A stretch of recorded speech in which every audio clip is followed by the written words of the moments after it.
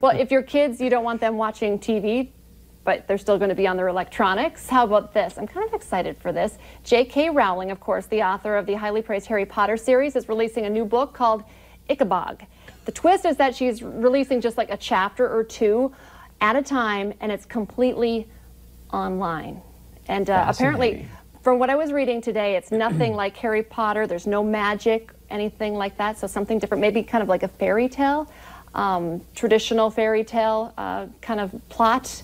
I'm excited about it. I think she's even doing some contests, wanting some people to do some illustration for it as well. She is so uber talented. So, do you know her story at all? I think she was basically homeless. Yeah, I was gonna say like living in her car. Yeah.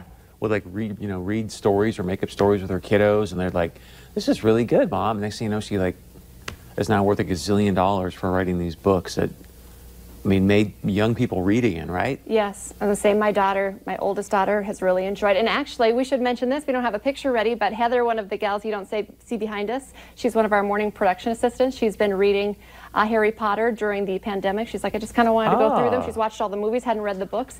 And it's her birthday today. Happy birthday. Happy birthday, Heather. I bet we could probably get her to check out Ichabod for us and give us the review, because she's kind of a J K Rowling fan as well. So happy birthday, Heather. Nice.